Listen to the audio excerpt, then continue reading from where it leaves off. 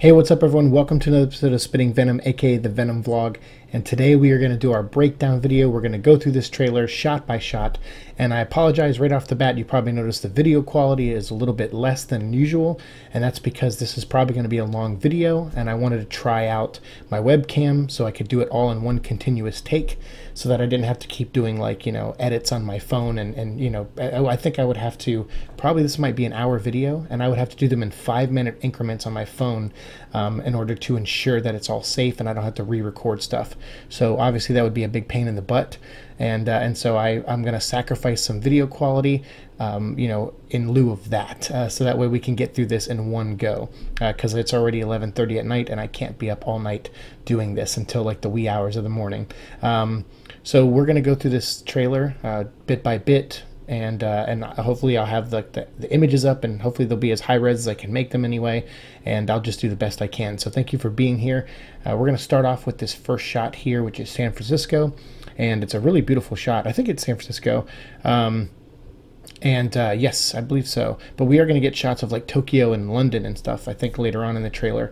But just the overall, the visual look of this film is really interesting. I'm sure they're still working on things, color correcting and stuff, but on some of the down-to-earth shots, like when the camera is like right on a character, Matthew Libatique's cinematography is really noticeable.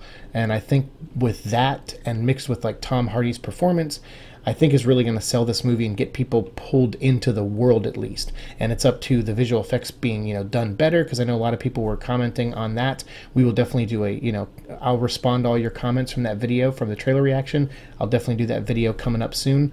Yeah, so obviously the visual effects still have a lot to go on, and they have a lot of work to do in that department. But at least the shots that are done and that looked finished, I thought looked really, really great. And there are some shots in this trailer that are finished and look fantastic. This second shot here with Tom Hardy on his motorcycle, I actually really like the framing of this shot.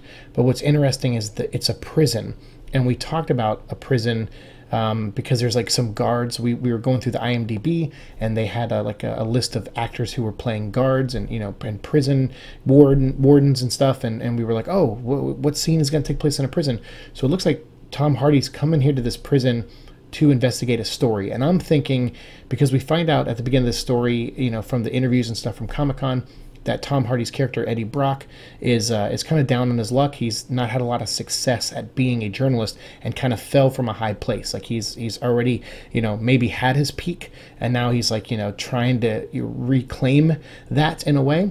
And I think that's great for a story arc. It's someone who's kind of looking to get that power back and that confidence back, and then when he gets it back, it's a curse. It's a alien from outer space that is kind of making him do things he doesn't really want to do, and puts even his already questionable morals and makes them even more questionable.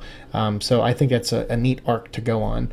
So we have him going to this prison, and I was thinking about that, going, he walks in, he's talking to this guard and stuff, and it made me wonder if this might be the scene where we get a Cletus Cassidy reference. Maybe he's, in a cell, and it's, Tom Hardy's been coming here to, at the beginning stages of his Life Foundation, research, and he's maybe heard about some prisoners that have gone missing that are from this jail, and that would make a lot of sense if Riz Ahmed is pulling, homeless people and prisoners to use them as sacrifices for his experiments. That would make a lot of sense, and not a lot of people would probably miss those type of people, who, no one would be looking for them, I guess. And so I thought this could be that. So you have Tom Hardy walking down the hall here with this guard, and looks like he's taking some notes, so he's probably asking about some inmate that was here.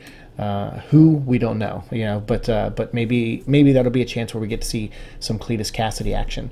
Then this next shot I have here is the yellow symbiote. You can see little tentacles coming off it and little hands, and it actually looks very Scream-like. I know some people were also mentioning it could be one of the other symbiotes, but I'm thinking if they are going to do multiple ones in this movie, if they don't do all 5, because I think 5 is kind of busy. I know some of you were like, no, it's got to be 5. That's the comic book. But to me, 5 is too many for, to give each of them like a personality. I mean, even in Lethal Protector, none of them really had any personality. Maybe Scream a little bit, but she wasn't even fleshed out more until later on in the comics, like Separation Anxiety and other stories. So to me, I hope they kind of restrict it to maybe just Riot and Scream and Eddie, you know, and Venom, I guess, and then maybe lay the groundwork for Carnage or Lasher for future films, whatever. But yeah, I still like the shot. It definitely gets me thinking of who it could be. And there's that blue one in the background, which we're going to see here soon, attached to our friend Jared Bankins, I think. I think that's the same symbiote. So it looks like we have a blue symbiote and a yellow symbiote. And then Riot is kind of gray. So maybe we're already up to 4 symbiotes anyway with Venom. So we might have, you might get all 5 after all. Then I got another shot of this. We've seen this in other trailers, but we got Riz Ahmed and all of his scientists. I think Jenny Slate's back there, and Shope is from Black Panther. She's back there, and I think Reed Scott, and we're gonna see Reed Scott later on. I don't think that guy's Reed Scott. I think he's just someone else. But and then there's Dr. Emerson next to Jenny Slate. But we are gonna see Reed Scott later on in this trailer, which I almost missed him when I was going through this shot by shot, and luckily I went back and freeze framed at the right moment and was like, oh, that is a good shot of him. I think that is Reed Scott. So here we have the patient that is, you know, in a cold box, so we don't know what symbiote has bonded with her, what's going on with her. Maybe you know, this is the lady that might jump out here at Tom Hardy. We see in the red hallway there, and it looks like she's either taking a bite out of him, or she's, you know, her head is definitely into his chest. So when she jumped at him, she tackled him really good. And I know there's a lot of speculation that maybe she's, and we talked about this before, that maybe she's passing on a symbiote to him, or who knows, maybe she just tackles him to the ground, gets up and runs out, and then he runs out, and she's, you know, a symbiote on the loose, you know, that has to be dealt with later, or maybe that's how Riot gets out, who knows. But it would be really interesting to see how this works out. And they did say Riot and Venom had a pre-existing story, you know, from the interviews. They said they have a backstory together from wherever they're from, and so, you know, maybe, who knows, maybe that's a father-son relationship or a sibling relationship, and maybe just the suit gets passed on to Eddie here. I don't know. I've been trying to think of every possibility, but I think anything I come up with, I'm just a total fanboy, and I think anything I come up with is going to be just way too far. It's going to be way too detailed for what they're probably actually doing in the movie. So I'm trying not to let my brain go too far in that world, and that's why I don't make a lot of speculation videos on here. It's because I kind of don't want my brain to go too far into that territory, because I'll just set myself up for disappointment, or I'll go, ooh, I liked my idea better, and yeah, I don't want to really go that route with this. So then we have a shot of Eddie Brock. He's in the woods, and, you know, I think there's something in the background behind him. I can't tell. There's something over his shoulder. It could just be a tree or a bush. It's out of frame. Could be someone running up on him. But I know there's guards and stuff chase him down in the woods. And then when he makes it home, I think he says something about, you know, like, he passes out. In the Comic-Con footage they showed, he like took some pills and passed out, and, like, hit the couch, and then had flashbacks of running through the woods. So I'm thinking he ended up getting home without remembering how he got home, and maybe that's where the symbiote comes in, and maybe it helped aid him to get away from these guards, and he doesn't remember it. And so, yeah, he says that line where he's like, I've been taken. And so we have here a shot of him with the eyes, you know, and they looks a lot smoother than the last time we saw this. So I think they touched up some of those effects in his eyes. So yeah, he's been taken over. Now he has a symbiote in him. And again, we have, you know, shots of around the world, and we had Hong Kong here. And I'm wondering if these are just shots. Here's a second shot here. I'm wondering if these are just there, you know, while Riz Ahmed is giving his big exposition scene. Maybe he's like, hey, you know, the world is in trouble. Even though all these shots are really beautiful, I think it doesn't match with what he's saying. He's like, oh, the world is on ecological brink, you know, of extinction, and we're, you know, we're crumbling and everything. And then you have these beautiful shots of these cities from around the world as he's talking about it. And so it kind of makes me wonder, like, is the world really in that much danger? I would rather have, you know, it's a visual medium. I would rather him say, like, oh, this is what's going on, and then, you know, talk about, you know, war in the streets, talk about riots, talk about things like on that level. I know it's cliche to do that, but at least that helps sell his point more, as opposed to these like really beautiful shots of around the world. So maybe, you know, hopefully they'll fix that, or these scenes are maybe out of context, which is fine too. Maybe it's just showing the reach of the Life Foundation. Maybe it's a Life Foundation commercial, you know, where it's like, we have, you know, places all over the world, like the Umbrella Corporation. You know, I always compare them to Umbrella. So then we have a shot of the world here, which I'm wondering if will be like, there'll be a scene where the shuttle's coming in and it crash lands. So that'll be cool. And I think it crash lands in China. So that's another reason why, you know, the picture of Hong Kong I'm kind of curious about. I think when the shuttle crashes, it is actually in China. And then I think that's where the Life Foundation gets, you know, their symbiotes and stuff and brings it back, I guess, to San Francisco. But then here we have Carlton Drake giving his big speech to our friend Jared. Jared's being walked in here on this shot, you know, by these hazmat dudes. This reminds me a lot of the Umbrella Corporation, actually. Bringing in a test subject and then the guys wearing the hazmat suits. But I like this shot. I'm kind of curious about the connection here. If maybe if Riz knew Isaac, the character, that's who Jared Bankins is playing. He plays a character named Isaac, as you've seen in some of my intros, which is super awesome of the guy to make those intros for us. And then Ariadna as well did some intros, and we have a couple more intros from other actors of the movie coming up soon too, which I'm very excited about. But we have him here, and there's like a connection. And I'm kind of wondering about that because Riz kind of doesn't care about human life. He even says it. He's like, you know, human life is like an individual life doesn't matter compared to the greater goal. And so I'm wondering why this connection. And maybe he's saying like, hey, I'm connecting with you because you're about to become something more. You're going to become something that is going to be better than all of us. And you're the first step of the new humankind or something. So that'll be interesting to kind of see why he's making him feel that connection, or maybe he's just trying to comfort him because maybe, you know, if he's irritated, it irritates the symbiote. Who knows? Could be a dozen reasons. Again, I don't want to go too far into speculation. But here we have the blue symbiote, which has some orange veins in it, which is really interesting, and it does come off and latch onto him. But here it doesn't look blue. There's a hint of blue and purple to it, which I think purple was Agony or another symbiote, but and then here you can tell the effects aren't done on this shot when he's on the ground. I think I forgot to get I didn't get a good screen grab of it, but there the next shot is like the symbiote actually crawls out of his mouth, and the effects there looked a little bit more finished than what's on his chest right there. So I'm kind of curious what's happening, why it's bonding in this way. There doesn't seem to be a consistency, which makes sense because each symbiote is different. So maybe they bond differently or they react differently to people, or maybe it depends on the person who they're bonding with, you know, and that is how they, you know, connect with them. I don't know. I'm starting to have a theory that maybe Venom is an offspring of another symbiote, and maybe that's why he acts differently from everyone else, is because he's so young, and maybe that's why he doesn't have powers, because he hasn't developed them yet. He can't make weapons and stuff because he's not, you know, as learned as the other symbiotes. That's at least a theory I have going right now. But again, I don't want to speculate too much, but I'll just put that out there for you guys.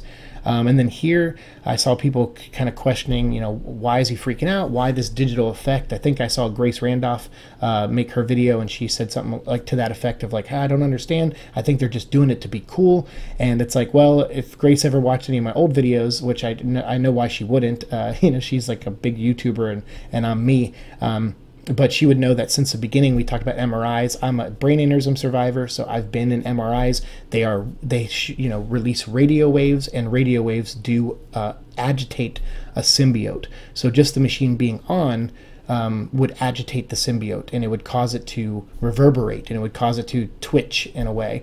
So I don't think that effect though is fully done. I'm sure they're still working on it a little bit, but I thought these next few shots of him twitching and moving around and stuff were really good. I think it was good body acting from Tom Hardy as well. I think he's doing a great job here selling this. And then in this shot, actually, you can see Anne Weighing right there in the bottom right corner checking in on him. So she's here. This is the scene where she says, you're scaring me, Eddie. Like, this is that scene. And I think it's him just acting different, acting erratic. And she's like, go into the MRI, get your head scanned. Let's see if there's a tumor. Let's see if there's something going on here. And he probably gets in the machine. And once it's turned on, it pisses off the symbiote, and he tries to crawl out of it, because when you're in an MRI you can't move, you know, for the most part. You got to stay still for like 30 minutes or something. So him crawling out would be you know, make sense. And then he's like maybe moving around the room twitching, and all the doctors are like, what the heck is happening to this guy? But then here you see the digital effect, that you see the symbiote going up his neck, but then you see this echo of the suit. And what's neat about this is they kind of hinted at that in the teaser trailer. If you remember the teaser trailer at the very end, it's like misty green, like moved and made the eyes, and then it spelled the V for Venom. And that's kind of what this reminds me of. It kind of looks like that kind of effect on him, just used slightly differently. And then we have the symbiote in the car. I saw a lot of great memes. Now that I'm on Twitter again, I saw a lot of great memes shared by a lot of you guys with this image, which is really great. People saying like, I want fries with that, not I want part of the franchise or whatever it was. And then another one was like, hey, get in, you know, like we're going on a road trip or something. There's a lot of great memes of this, which I thought was really great. But yeah, so you get this shot, you see Eddie seeing his reflection, and the symbiote is kind of mocking it in a way, just being like, I'm going to let you see what I want you to see, because now I have control of your eyes and your vision, and so you're going to see what's really inside you. And then the symbiote pulls him back against the wall, and then they have that whole conversation, which is, you know, God, that's got to be scary, right? Like if you're in that situation, you're just like yanked up, and you're just up against the wall, and you can't move. I think it could be very intense. And hopefully that scene plays out really well, and hopefully we see the symbiote in other ways. It's not just a reflection, but hopefully, like in the shot we'll see later, hopefully it comes around and talks to Eddie. That would be great. Because a lot of the shots that are in this are from the first teaser trailer, just with added visual effects. So we're actually getting a lot of the same footage, just in a completely different light now. This next shot we have Scott Hayes. Actually, Eddie Brock is apologizing to him, which I don't know why he's apologizing. These guys did come in to kill him, but who knows? We don't know the full context of the scene yet, so, you know, whatever. But Eddie is apologizing as the symbiote wraps up around Scott's head. And this looks like it'll be the first time Scott Hayes gets away, and it looks like he might get away a second time later in this trailer. But as the guards come in, you can see Eddie's address is 1404. Ever since I saw the movie Dark City, I've been obsessed with knowing people's like characters' addresses. I don't know why, but in Dark City there was like, it was like the character's name was John, and he was like in apartment 319 or 320 or something. And if you look up John and that number in the Bible, it's a passage for resurrection, and John kind of resurrects in this scene and wakes up in a tub with a new life.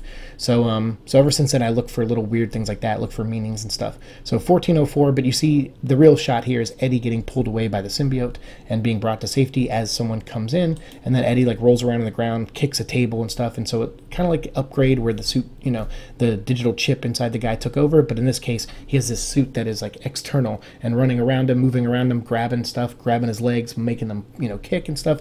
So so a lot more visual aspect to it.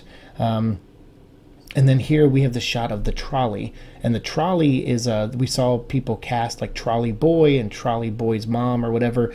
So this looks like a scene where maybe Eddie is looking at innocent people and being around innocent people, maybe even trying to explain the difference between an innocent person and a bad person to the symbiote. Maybe this is the scene where he's like, look, I'm kind of buying what you're selling, but we have to aim it, you know, and I'm wondering if that's going to be the relationship in the movie. But this, I think, being in the city, being on a trolley, being around regular people, not only to blend in and hide from whoever's chasing you. This is a, you know, pretty good place to hide. You know, just be on a trolley and no one will see your face, and you can hide in, you know, on the trolley itself.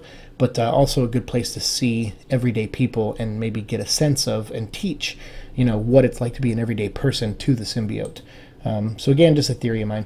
This shot here with him in his house, you know, going, I think this is when he's going after the attack on his apartment, because I think that's his apartment back here, and it looks like someone's opening the door here, like his neighbor, because you can see the chain lock. So this is someone across the hall opening the door. Maybe this is even when Eddie threw the guy through the door, and he's coming to check on him, and he starts to mutate. And I think this is when he's first starting to mutate. And this is where, like I said, the evolution. I made a video a while back about Eddie Brock evolving in this movie, and I thought, you know, this would be a, you know, that's kind of what I meant too, is like, and now it's kind of nurturing my new theory where I think the symbiote is born and given to Eddie, and then it develops, and that's why we see it do different things or act differently or react differently in some of these shots, and see it slowly grow, because everyone else, like, it jumped, that one symbiote jumped on Jared and started to tear him apart, came out of his mouth, it was like painful and instant. I'm thinking this is an infant level symbiote in this one, and it's growing with Eddie, and then as it develops, it grows naturally into Eddie, and maybe that's why he has a more symbiotic relationship with it as opposed to someone who's just taken over. Again, just a wild theory of mine, I'm not sure it's true, but we do see stages of him changing as opposed to where everyone else kind of looks like they might change instantly.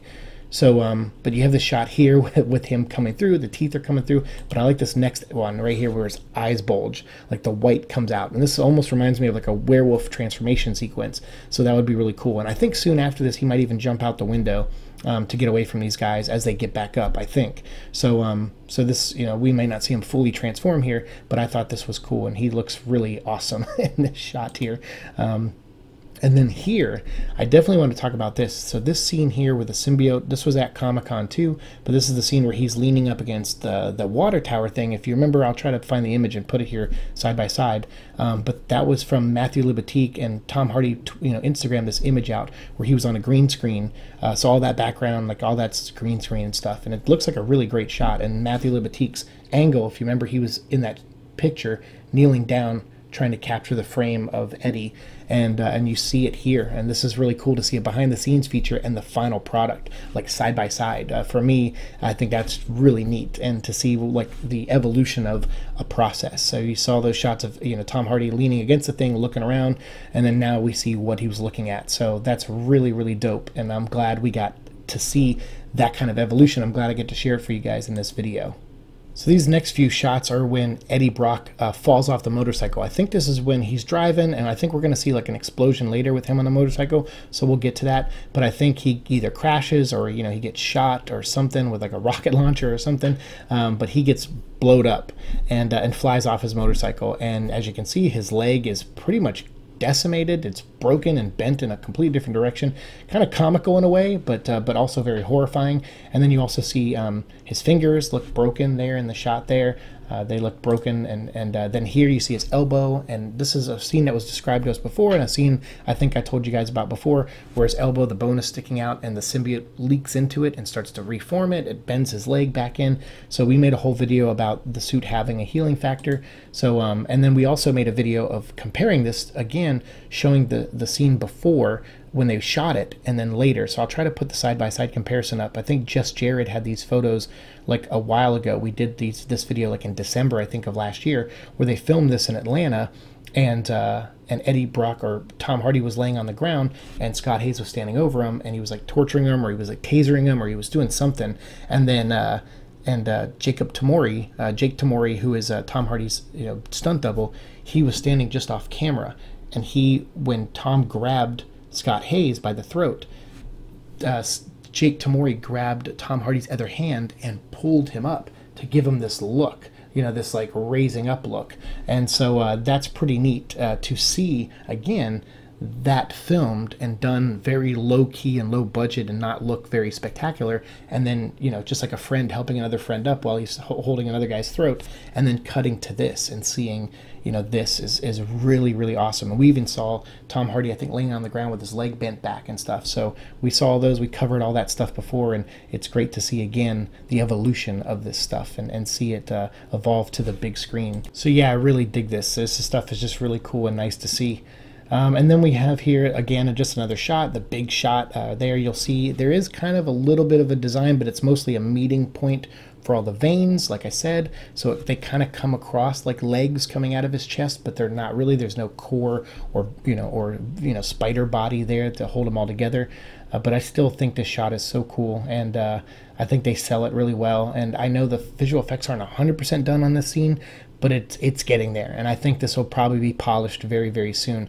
And a lot of people were asking me about the visual effects. They're like, hey, yeah, I thought this was supposed to be more completed since Comic-Con. It's like, well, Comic-Con was just a week ago, and trust me, they showed a lot more at Comic-Con than we saw here. There was extra scenes that were shown at Comic-Con, and it was more gory or a little bit more brutal at Comic-Con.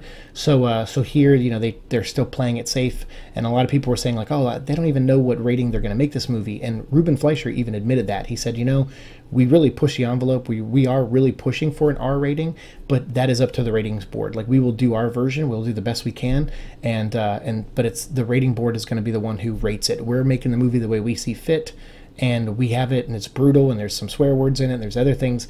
Definitely in the trailer, we're getting the tamer version of a lot of stuff. So we've already crossed that bridge. We've talked about that in previous videos where he admitted, like, I don't know what this is going to be rated, but we are pushing for R. And we're the kind of movie we're making seems like it's an R movie, but it might fall into some loopholes. Who knows where it might go, or they might decide at the last minute to cut a couple things to make it PG-13 so more people can go see it. But I thought the whole point of this movie was to make it rated R because it was a response to like Deadpool and Logan. So I feel like it's probably going to be rated R. But these visual effects, yeah, they're not that much done because they still took some of those clips from Comic-Con and included them here. That was only a week ago, if you remember. Comic-Con wasn't that long ago. So there is still a lot of work to do. And I think I've heard someone say they might have even brought in some extra people to work on the visual effects of this, just to make sure everything's polished and as good as it can be before the movie comes out. Because I think we're, what, like 2.5 months or less away from the movie coming out. So yeah, it's crunch time now. But these people are wizards. Trust me, I've seen like early cuts of, like, you know, even Transformer movies that I was like, there's no way this is going to get finished in like 2 months. And it did. And I was like, wow, okay, crazy. So these people, they know what they're doing. This is their job. They'll make it work. Trust me. But yeah, that shot's really cool. I think someone even showed me a picture from the video game where he's holding up Spider-Man. I think I even saw some memes where someone photoshopped Spider-Man into this shot. But I'll try to include at least the video game comparison up there, which I thought was cool. And then the shot of him licking, which is, you see the earpiece in Scott Hayes' ear, but you see the drool going down his face, which is, that's a really good detail. And this angle of Venom, like, that looks full-on comic book, like, cool. Like, it just looks really, really awesome. And then we're going to see that scene later. I think some other people I saw in their videos where they were saying like, oh, Scott Hayes, Venom is talking too much. He's saying like, I'm going to eat your pancreas. I'm going to do this. I'm going to do that. And I think this might even been Grace again, but she said something like, you better deliver on your threats, Eddie. And I don't think he does in this one. I think he tosses Scott Hayes aside. So I think Scott Hayes lives again, whatever his character is. I think he's playing Roland Treese, but we haven't got that confirmed or anything yet. But yeah, so then you have Eddie here using his shield to not only save people, but save himself. So he's actually using the symbiote to make a shield to catch bullets. And so, we've seen him do that in the comics where he spits them out. And since we've seen that happen so many times in movies, it's nice to see it done a different way here. But the visual effects here are not done either. I think they're still working on this, but you get the general idea of what's happening. And then this shot here where Venom is running across the bridge. I love this shot because you actually get to see him in action. I said this way back early on about how he moves, because people were like, well, is he going to swing? Is he going to, shoot his, symbiote out to swing and stuff? And I was like, I'm pretty sure you're not going to see him swing, but you'll probably see him leap around like the Ultimate Spider-Man video game where Venom just kind of like was like the Hulk in the Hulk video game where he's just like, runs on all fours, jumps, leaps really high and tall.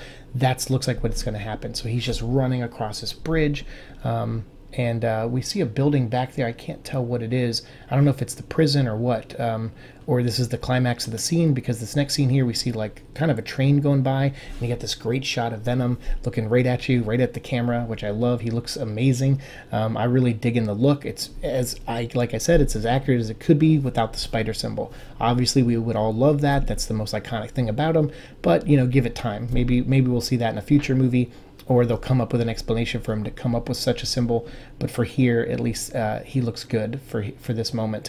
And I'm thinking all this is from the climax of the film, so hopefully we're not getting in too much into spoiler territory, because when we see the final shot with him and Riot, there's definitely a setting there that I think is straight out of the animated series, actually. And I think one of you, Colton, or one of you guys on Twitter mentioned that too, and I was like, oh, I noticed that big time. I noticed that giant rocket ship. So we'll get there. But Anne Wang here, saying, hey, Eddie, I'm kind of afraid. But she's not talking to Eddie, though. She looks like she's talking to Reed Scott. And the reason I say that is because, well, first of all, he's in a lab coat or a jacket. And she's just saying in general that she's scared. But here we have Eddie in the MRI machine. And you see the digital face on him. And I think they did this with Topher Grace a little bit too, when the bell rang. No, it wasn't Topher Grace, it was Tobey Maguire. Tobey Maguire, when the bell was going off in Spider-Man 3, and that there was like an echo of the symbiote coming out of him. This kind of reminded me of that, except they're doing a little bit more of a digital thing. And again, I think that's because there's sound waves and it's reverberating, so it's causing this visual echo around Eddie. I don't think it's there just for the cool looking factor. I think it's here because this was their version of it. They were like, hey, we need to visually show what sound does to the symbiote, and so let's do something visually different to give off a different vibe of the pain it's in, because I'm sure when it's on fire it's going to have like the typical receding and pulling back and screeching and stuff. So this adds a different visual element to it. So I kind of dig that. It looks really cool. And I'll get back to the Reed Scott thing and Anne Wang here in a second, but I think she's talking to a doctor there, and I think that doctor might be Reed Scott. And then here we have Michelle Lee, and a lot of us were theorizing because of her IMDb page. It says she's playing Donna Diego. If she is Donna Diego, then Donna Diego is an EMT apparently. Either that or this is the woman who broke out of the you know the cell in the cold room, if it's the same woman. I remember we did a close-up shot of another woman from that cell where there was like a red light behind her, and she looked like Melora Walters, and Melora Walters was apparently cast in this because she has a stunt double in this movie, and I was like, why is there a stunt double for Melora Walters when she's not even listed on IMDb? So who knows? Maybe there's some things going wrong there as far as like information being told properly. But it looked a lot like Melora Walters if you go back and watch our other videos. But for this, I'm kind of wondering if that lady in the cold room is different from the lady in the red room, or what's going on, because there is Scream and Agony are the two female symbiotes. But you see here she's using a blade and it's gray. So I'm thinking that maybe this is Donna Diego, if that's her character name, is just a very small part, has a small role in it. Maybe we see her one other time in the movie and then she pops back up later so that we have a connection to her. And we're like, oh, that's the lady from earlier or something. And then I'm thinking this is when Riot is jumping into bodies to get away. And so it looks like she's making a blade, maybe even for the first time, and then she turns around and cuts this dude's throat. And you can see the cut right there on his throat. And I don't know if his full head's going to come off or if it's just going to be a throat a cut. Again, they're still working on stuff. So for all we know, his head could pop off in the final version of the movie. But to see her here as an EMT, it's interesting, because I wasn't kind of expecting that. I was thinking she was going to be one of the soldiers for the Life Foundation and then turn into maybe Scream or something. But it looks like maybe Riot just is infecting random people, and they did say that you don't know who Riot's going to be in, and that would definitely amp up the movie, is if Riot is jumping into innocent people and causing Eddie, giving him difficulty to fight Riot, because he's like, hey, the suit's like, maybe Venom's like, I want to kill this thing, and Eddie's like, no, it's in like a woman who's like a EMT, she's a good person, so that would add some conflict there between Eddie and the symbiote. So I'm kind of interested in that. This shot here, this big white shot of the fire, again, I think this is done purposely. I mean, obviously it's done purposely, but I think it's showing the effects of what fire does to the symbiote and the host that has the symbiote. So if Eddie's on his bike, which I think he is, I think he's holding a handle there, or he's doing something, or maybe this is from the final scene in the movie where he's like trying to stop the space shuttle, or whatever, trying to shut a device off, and maybe it explodes, and you're seeing the initial reaction of the fire and the pain it puts Eddie in, and maybe the X-ray flash of pain that it puts the symbiote in even more. So I don't know, that's a very neat shot though. I really like it. And then here we have Eddie Brock kind of scaling as Venom, this giant scaffolding. They're still working on the digital effects here, I can tell, the visual effects, but this looks like it could be in that area where he crossed the bridge, where the train went. Could all be the same place, could all be from the same final battle. This looks like kind of scaffolding and towering that would be next to a space shuttle launch, and you even see something exploding back there, going off, and plumes of smoke coming up, much like a space shuttle launch. So I'm wondering if that's kind of the climax, is maybe they're sending something into space to go get more symbiotes, and or something like that, because they did say Planet of the Symbiotes kind of ties into this. And in Planet of the Symbiotes, there was a few symbiotes that got to Earth, and they infected random humans and built a Stargate to bring other symbiotes from Clintar, the planet Clintar, which apparently is no longer a planet now according to the comic books, but it's pulling the alien race, trying to transport them to Earth. So this would be interesting if Riot is trying to build a shuttle to either get off Earth and go get more symbiotes and bring them back to Earth, or maybe there's some kind of plan there. I don't know. So I doubt Riot has world-dominating plans as far as destroying the planet. I'm thinking he wants to control the planet, is what I'm thinking. So yeah, so that's pretty interesting. And then here we got some SWAT guys coming in. I love this. The first shot was a really good shot with the SWAT patch and everything, but the second shot here I really like, where this guy is just, Eddie Brock's like, guys, you don't want to do this, trust me. And then you just see the camera moving up, like it's signifying that Eddie is growing as the symbiote, and you see this guy's eyes, and he's like his eyes sell it. Whoever this actor is, that shot I really like. His eyes sell it. And then he has all these soldiers behind him that look like Hunk from Resident Evil, which again just makes me want to talk about the Umbrella Corporation even more. It looks like a bunch of spare costumes from the Res Evil movies. And then here we have Scott Hayes being slung. So you actually see Eddie Brock throwing some guy, and that's full-on Scott Hayes. So I'm thinking he comes in, threatens he'll eat his pancreas, licks his face, and then another threat or a symbiote or something shows up behind Eddie to get his attention, and then maybe Eddie turns to look at it and just tosses Scott Hayes aside because he's like, he's just a human, he's not going to hurt me, what's this thing coming at me? So it looks like Scott Hayes may actually survive this scene, unless Venom throws him into like a wood chipper, which I don't think a random wood chipper would be out there, but that would be kind of funny in a dark humor kind of way. But I think he's just tossing him aside, and we might see not Reed Scott, but Scott Hayes here come back later in the movie, after this scene. So I don't think that's the last we'll see of Roland Treese, if he's playing Roland Treese. This tagline here of "the world has enough heroes," I really, really like, because I think the first trailer was something like, like embrace your inner anti-hero or something. And I don't know, that's fine, that works too. But I don't know, I like this. What I think is funny about this though is that there's a lot of people out there pushing a little too much that like, hey, this is so different than everything else we're getting. And it's like, well, I would agree that this is kind of different than what we're getting from the MCU movies, but this doesn't seem that much different than, let's say, what Fox probably did with a couple of the X-Men movies, and what, like what we've seen with other stuff, like Blade and stuff. Like, I'm a long time comic book fan. I remember, I'm Richard Donner Superman days, comic book fan. So to me, I'm like, I've kind of lived long enough to see it all, so this doesn't wow me in that way. But I do like that they're really selling the fact that this guy does have a broken moral compass. Even though he seems like a guy you like, I'm sure there's going to be things in the movie that make you question his morals, because that's true to the character of Eddie Brock, I feel. And so this tagline, though, of like, the world has enough heroes, I think is good, especially for this trailer, where it's just like, you know what? Screw saving, the day in a way. Like, screw not eating someone's head off. Like, we got our own morals here. But again, if you watch like Punisher or anyone like that, you kind of already know there's characters out there that blur the line and kind of exist in that way. But I still like the tagline a lot. I think having that on a poster, it says the world has enough heroes, and then Venom, October, whatever, like that, it's cool to me. I think that's pretty neat. As far as taglines go, it's an appropriate one for sure. And then we have here, again, I think this is all from the last scene of the movie. This is probably the launch sequence. You have Anne Wang, running, possibly saying, her last chance to see Eddie, or say goodbye to Eddie, or go to do something. Maybe she's going to go like shut a machine off or something. I hope they don't do anything like that, because I think they did that with Gwen Stacy in one of the movies, and that kind of made sense because they made Gwen like a science nerd. I think Anne's like a lawyer, and she's got like a different purpose in this movie. But I heard she does have she's more than just the girlfriend, is what I heard. Whether that's true or not, we'll see. I hope so, though, because she's a tremendous actress, and I would hate for her to be just reduced to something that just shows up, a couple times in a movie.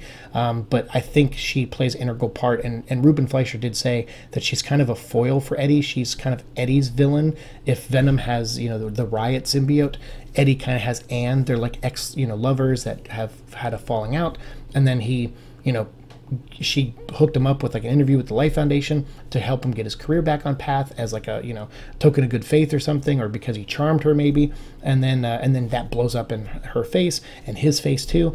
And so it doesn't seem like she really likes him that much, even though she cares about him, but she might not like him that much. And so there's definitely friction there. So I'm curious to see what exactly she's running to in this, because obviously everyone else is running away from it and she's running to it, and I'm thinking it might have something to do with the launch or whatever. So I don't know, it looks like it could be from the climax of the movie, but again, that's just me guessing.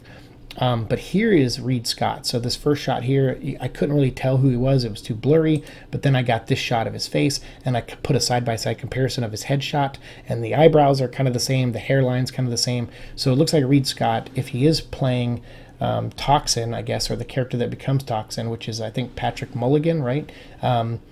I'm guessing he's Dr. Patrick Mulligan, because Patrick Mulligan in the comics is a cop. He's not a doctor. So I don't know. They could easily change his profession, or he could just be Dr. Nothing. Like, he could just not even be a main character. He could just be someone who shows up a couple times to be Eddie's physician during the scene. Because I think the only stuff we see him in is these scenes where he's here, and I think that's him talking to Anne Wang earlier in that earlier shot. So he may just be the guy who's operating the MRI machine, and then maybe he works for the Life Foundation, and that's why the symbiote reaches out at him, because maybe the symbiote's like, hey, I recognize this guy. You don't know who he is, but I recognize him. He was at the Life Foundation, so he's not on the level, So maybe that's why that scene's going on. But then we have this shot, and this is great. This is the money shot as far as the chest symbol goes, because now you see that he does not have like a full-on design. There is a design as the veins are you know, coming to a point, almost look like lightning bolts coming, and there's an empty spot there. And this is kind of reminiscent of some drawings that have been done with him, sometimes in the Ultimate Universe, where they kind of like, he gets, you know, purple as it, you know, his skin gets lighter as it goes out. It's that kind of reminds me of that, with these veins stretching out to break up the black. But again, I think Ruben Fleischer said it, and we've said it in previous videos, it makes no sense to have the spider symbol for obvious reasons. He doesn't meet Spider-Man in the movie, but also because you need the veins in there. You need something to break up the black. Otherwise, he just looks solid black.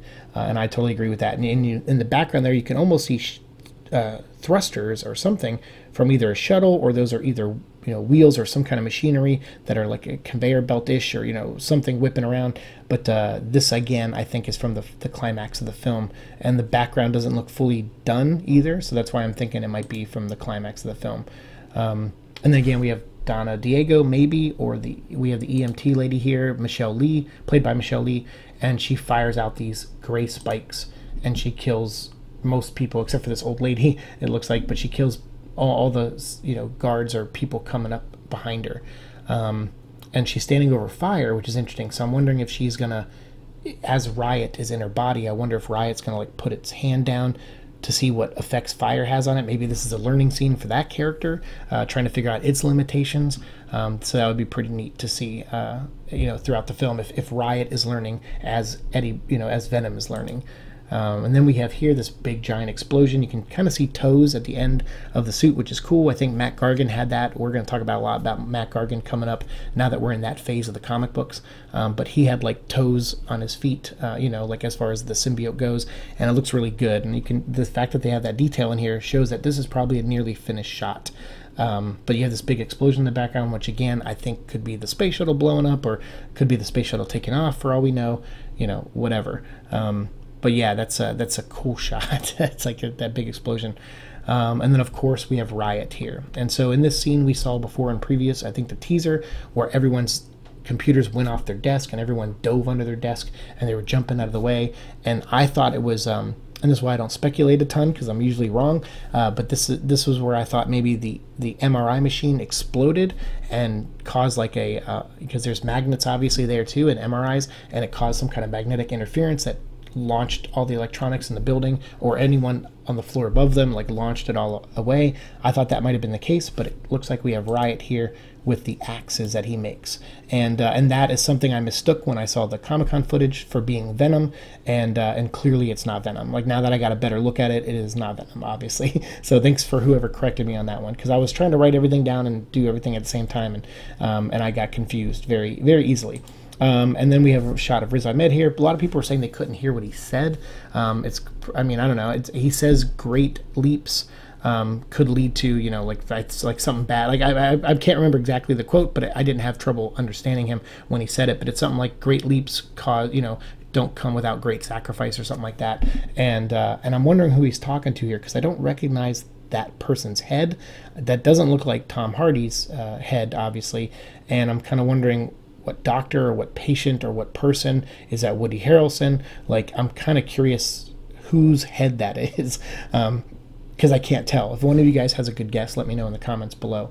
But he's talking to someone, and you actually can see something like a grid or a map on behind him, and I'm wondering if that's them formulating their plan, or, you know, building towards something, or maybe Riot is inside this person's body and Carlton Drake wants it. You know, who knows? But he looks pissed either way. Carlton Drake looks really upset there.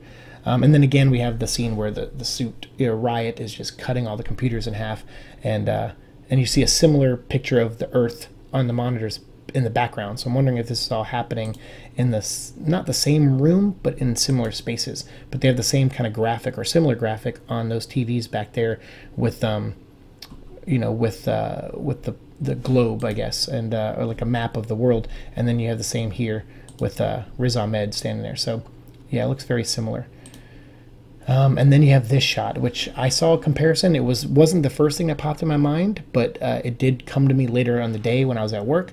And then I was like, ooh, I'm so smart. I'm going to make this comparison on Twitter. And then I saw like 100 people already do it. So I was like, yeah, I'm way behind the curve on that one. But this shot here with Riot pulling Eddie's face and symbiote off of him, you know, like pulling that Venom suit away from Eddie, is straight up from Carnage Unleashed, which we talked about on the show. I'm not a big fan of that miniseries, but that cover is really great, where Eddie is like, like that, and I'll have the side-by-side up here. But one critique I did hear from people, and even a coworker, about Riot is that the colors.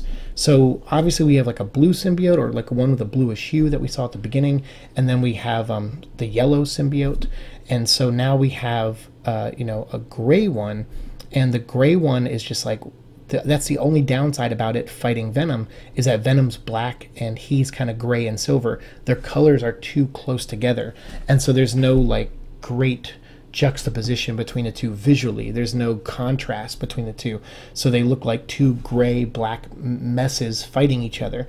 So I hope there's still work to be done on Riot to differentiate him. Obviously he looks a little different. He's got a different style head. There's little eyes or something popping up instead of, although there looks like one clean eye maybe, but then like there's these bones or bumps on him that could be other eyes, so he could have more like a spider-like head, which would kind of be a nod to Riz Ahmed's Arachnus Project miniseries, where he becomes a giant spider creature that Venom has to help Spider-Man defeat.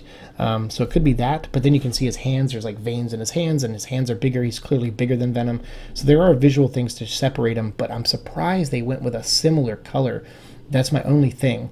Is I know they're trying to be comic accurate and be like, well, Riot was the big one, but in this case, I'm kind of like, I would have rather you had Lasher and just had him be bigger, and that way you could have a green symbiote against Venom's black symbiote, and the colors would just look better to me. But who knows, maybe there's still work to be done here. But then here you got another shot where he's pulling it away further, and he's got a big grin, and again, he looks like another Venom. Like the Carnage has a very distinct look because he's red and he moves differently than Venom. There's a lot of visual elements that make him immediately noticeably different. Riot looks similar. You have to see him in action to know how different he is, and that's, I kind of have a little bit of an issue with that, to be 100% honest. But we'll see how the film handles it. And then we have this shot, this big money shot, where it's, the effects aren't 100% done, I'm sure, but you see the rocket back there, and I don't know if this is the crashed rocket or if this is a rocket that's going to take off. Maybe there's something on this ship that Riot wants, and he's trying to get back to it, and Eddie's going to stop him. Maybe there's other symbiotes on this ship that Carlton Drake didn't know about, and Riot wants to go release them. Like, who knows? Who knows what the plan is? But it looks like this is going to be the final confrontation, and you can see that kind of tower scaffolding back there that Eddie kind of runs up earlier, Venom runs up. So yeah, you're seeing all this here. But this shot, I actually really like this shot as far as like a painting, you know. It's almost like it's almost like, you know, it just like looked like a really awesome comic book panel painting, like a wraparound cover for a comic book series.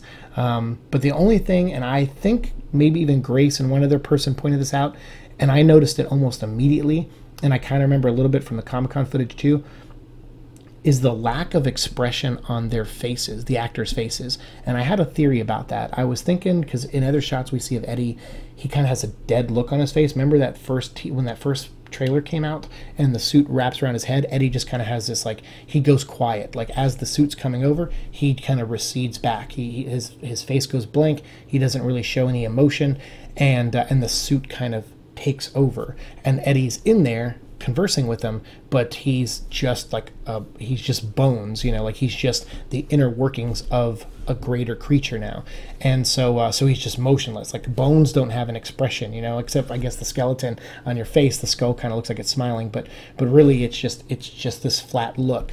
And that's what these people become, I think. So that's kind of my theory, is that it was a decision made by Ruben Fleischer and the team to have them do that, as from an acting standpoint, is just to go dead and then kind of show you the soullessness that, you know, they're kind of succumbing to, of like allowing these other beings to take the forefront and take control. And so that's what I think is going on. I think that's, I don't know any other way to explain it, because I think both Riz Ahmed and Tom Hardy are good actors, and I know it makes sense for them to maybe like scream or yell at each other, or interact and mirror what the suits are doing, be like, you know, like facing each other, and then have the suits around them doing the same thing. but at the same time, I feel like it seems consistent so far of what we've seen with previous footage of Tom Hardy just kind of going blank. Although we are going to see a shot coming up here where Tom kind of lets a little smirk out as the suit's taking over. So, you know, maybe that's him at the end of the movie kind of getting used to it. But yeah, I'm thinking there's a reason for it, and I don't know. But that's just me, you know, again, speculating. So we'll see if I'm right about that. But then we have another shot here. I just wanted to get 2 shots of this image because it just looks so freaking badass. I know I don't curse a lot on this show, but you got to give it up for that. This, like I said, looks like it would make a great wraparound cover for like a Venom versus Carnage one-shot or something.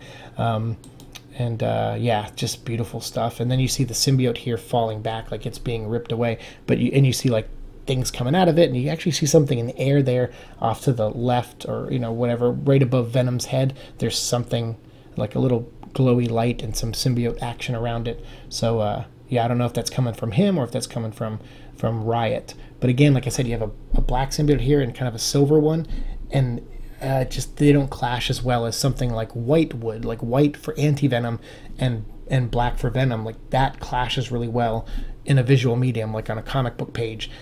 Gray and black doesn't so much, so it's I'm a little concerned about that. But overall, you know, it still looks pretty awesome. I told you this was going to be a long video, but there was a lot of things I had to say, and I knew I was going to ramble a lot. So I appreciate you guys for hanging in here as we get to this final scene here, which is the convenience store scene, which at Comic-Con they showed more of this. There was a little setup for this scene where the guy was harassing Miss Chen back there, and so there was a kind of a setup for it. But here you're just getting the thing everybody wanted to see. Obviously in the Comic-Con trailer it goes a little bit further, and you kind of see a little bit more of what happens to the guy, but they do cut too as well. But, you know, it was definitely implied that he ate this guy or bit his head off. So we'll see what the final product shows. I'm thinking maybe he'll bite his head off and there'll be blood everywhere and they'll add the blood in. But again, we'll see. But I do like Tom Hardy's reaction to it afterwards. But this shot here, you get it's a well-lit room. You get a really good shot of Venom. And a lot of us theorized that maybe this could be happening in a lab. Because when we saw this shot here, it didn't have the guy's face in it, and we were thinking, oh, that's the hospital or whatever. But no, it's definitely the convenience store. So we were all a little bit off on that one. And I don't know who this actor is. I'll try to look him up. But his facial expressions are really great. He's acting like he's really looking at a giant monster. So big credit to this guy for selling the fear in this scene, because he totally looks like it's fear and confusion. He's like, okay, I live in a world where nothing like this exists, and I'm now seeing it, and it's here to stop me from doing something bad. Like, what the hell? Like, am I seeing a demon? But yeah, you get this great shot of Venom there with the eyes, and you can see his eyes are very expressionated. Like they move and everything. They come to life, much like the Deadpool eyes. They added that in. You can see the smile going all the way back. This is, of course, the shot that we saw online. Didn't have the guy in it, but now we see it in its full entirety. And yeah, he towers over this dude.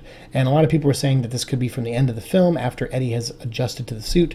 And I'm inclined to believe that. I don't know exactly where this happens in the movie. It could be something that's like a little D story of Eddie going to this convenience store. I think this is the lady that tells him he doesn't look so good, or maybe that was a different convenience store. But I think it might be a running thing throughout the movie, and so this would make sense if at the end he's kind of like, hey, I have a parasite, you know, and he's more comfortable with it. And I think I saw someone else, I think maybe it was Jeremy Johns, who said he wouldn't put it past Sony to put the final shot in the movie in the trailer, and that's true, because they did that with Amazing Spider-Man 2, which I knew when I saw it. I was like, oh, that's the end of the movie. That's got to be. Like, he's going to fight Rhino, and it's going to end, and that's exactly what happened in the movie. But this shot here, I love this shot. As you can see, I have a new intro, and I definitely included this in there because a lot of people were asking me to put the "We Are Venom" back in there from the movie clip. And I actually was thinking that scene where he leans up and he says, "We are Venom," even though his mouth was moving, it didn't look perfect. And I was thinking because they took that audio from a different part of the movie to end that last trailer with. So when he rises up, you know, I think he doesn't say "We are Venom." I think he just does it here. But who knows, maybe he does it twice in the movie because, hey, that's a good line. It's from the comic books, and I would probably use it twice in the movie too. But seeing it here is great, so I definitely had to add it back in. So if you guys start getting sick of seeing this scene and you think it's going to ruin the movie for you, let me know, and I'll remove it again. But for now, it's going to stay in for a while just because I love it so much. And again, you see Tom Hardy have that dead-eye look. Once that suit is around him, his mouth and everything still moves. His eyes are there. They're open. He's cognizant of what's going on, but he he doesn't feel anything towards it, and that's in keeping with other clips we've seen before. And I think that's just because your body goes into like sleep mode essentially, and you're just sleeping with your eyes open. That's at least what I'm equating it to, and I think that's something they thought might add some horror to it. And I think so too, because once you saw that in that last trailer, that thing go over Hardy's head, and he just kind of goes, he's like has a like an expression, and then all of a sudden he just goes, and he just looks dead. It kind of sent a chill up me, because I was really looking at his eyes, and he looked lifeless, and it looked freaky to me. So here it looks like he's repeating that, but in the second shot here, you can see he does make a face. You can see the veins and everything going, inside of him. It's like, causing veins to come out of his face, but you can see kind of a little smirk. I think it looks like a smirk. His lips definitely, come together, and they move for sure, but it looks like a little smirk. And so I'm thinking maybe that's because by the end of this movie, if this is from the end of the film, it's him kind of accepting the symbiote and being like, all right, like, we're good. I'm now going to have fun with this thing. That's at least what I'm thinking here. And then boom, this shot here, which just looks awesome, and his eyes look great, the smile looks great. It's like, I want this to be my driver's license picture. Just go to places, people are like, I'm like, oh, you want to see my ID when I use my credit card? And they're just like, what the, that'd be awesome. You got to make that happen.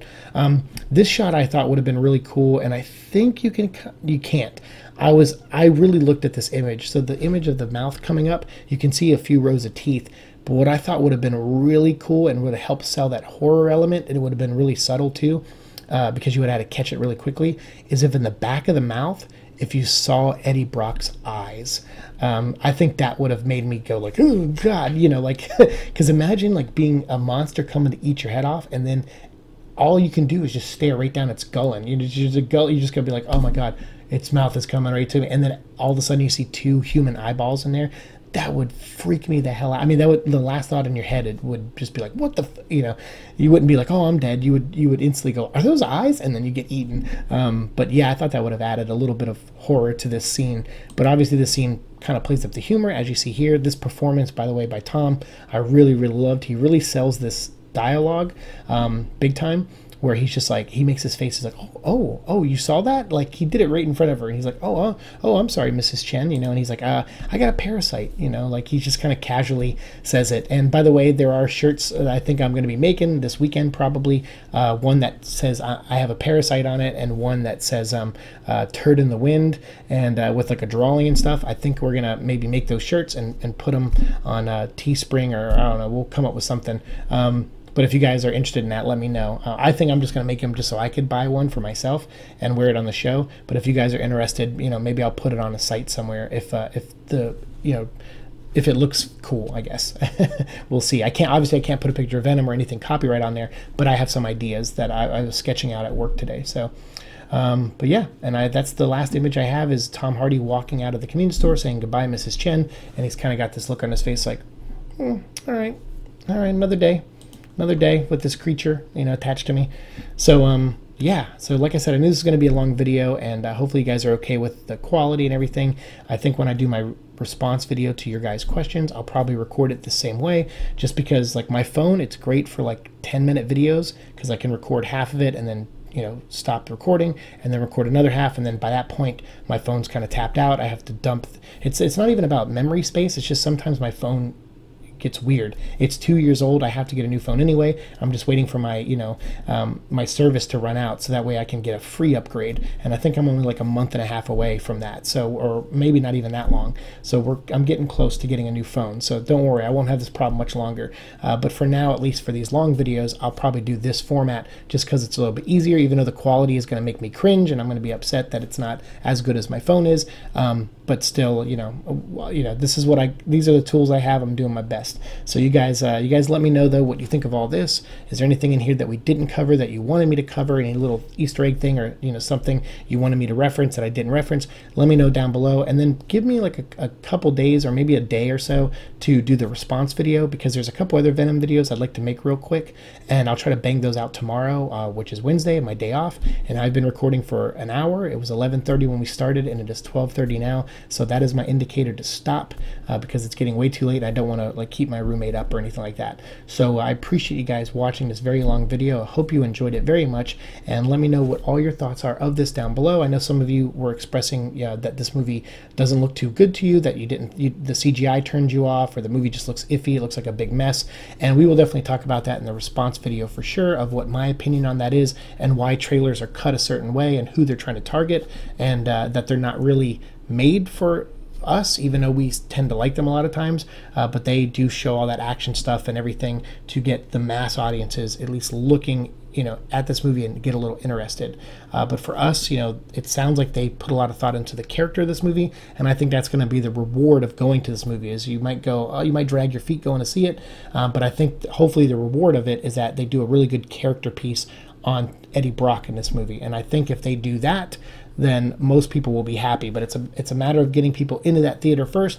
So that's a bummer if some of you are turned off by this, but I completely understand your response and your reaction to that. So we will definitely talk about that more in our response video for sure, because I want to respond to those comments directly. So thank you guys, as always, for watching my show. I really do appreciate it. Like, share, subscribe, all that fun stuff, and we'll see you in the future. Peace.